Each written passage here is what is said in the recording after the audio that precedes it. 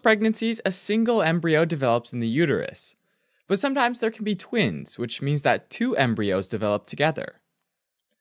Most twins are fraternal, or dizygotic twins, meaning they originate from two separate eggs that are fertilized individually, whereas only a minority are identical, or monozygotic twins, which come from a single zygote that quickly splits into two separate groups of cells. Fraternal twins are from two separate eggs that are fertilized by different sperms, so they have completely separate genetic makeups. They don't look any more or less alike than regular siblings, although the resemblance can still be very close. Mary-Kate and Ashley Olsen, for example, are fraternal twins, not identical twins. Fraternal twinning happens at a rate of about 10 per 1,000 births worldwide. Most of the time, fraternal twinning happens when the ovaries release two eggs simultaneously, which is called hyperovulation, instead of releasing one egg at a time. Research suggests that some mothers of fraternal twins might produce an overabundance of a hormone called follicle-stimulating hormone, or FSH, which stimulates the growth of ovarian follicles.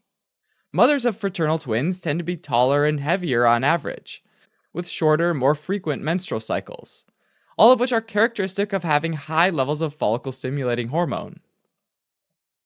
Because follicle-stimulating hormone levels gradually rise with age, women become increasingly likely to give birth to fraternal twins once they're 35 years or older. And this explains why mothers who've given birth to fraternal twins once are more likely to do it again. The likelihood of having fraternal twins resulting from hyperovulation is thought to be genetically linked, but no specific gene has been identified yet. Identical twins are even less common than fraternal twins, happening at a rate of about 4 per 1,000 births worldwide. Identical twins come from a single zygote splitting to form two separate embryos with identical genetic material.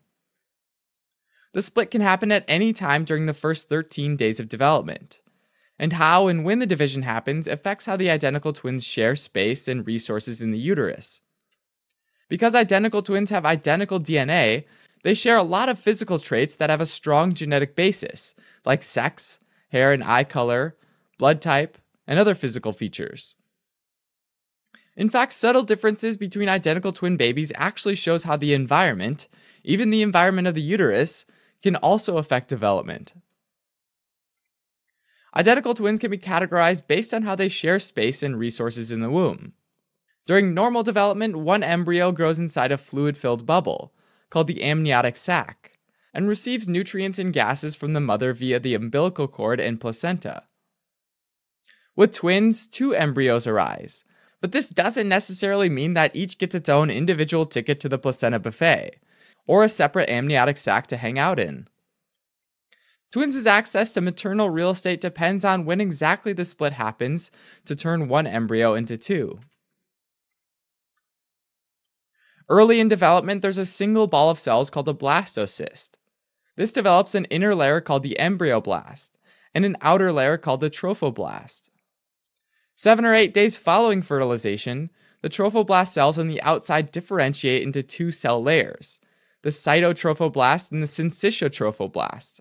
Because these cell layers are responsible for establishing the fetal part of the placenta, the moment the embryoblast divides into two affects how the cytotrophoblast and the syncytiotrophoblast develop to accommodate the pair of embryos. If the split happens within 2 or 3 days following fertilization, the twins are known as dichorionic diamniotic, meaning they develop completely separately from each other, receiving nutrients from separate placentas and swimming around in their own amniotic sacs. If the embryo divides between 3 and 8 days following fertilization, the twins are monochorionic diamniotic, which means the trophoblast is already differentiated, so they'll share a single placenta, but the umbilical cords will feed into two different amniotic sacs. If the embryo splits between 8 and 13 days after fertilization, the twins are monochorionic monoamniotic, meaning they share an especially close bond, growing together in the same amniotic sac and receiving nutrients from the same placenta. Alright, as a quick recap, fraternal twins are the product of two separate eggs being released at the same time during ovulation, which are fertilized by two different sperm. Identical twins start out as a single zygote that's split into two separate embryos at some point during the first 13 days of development.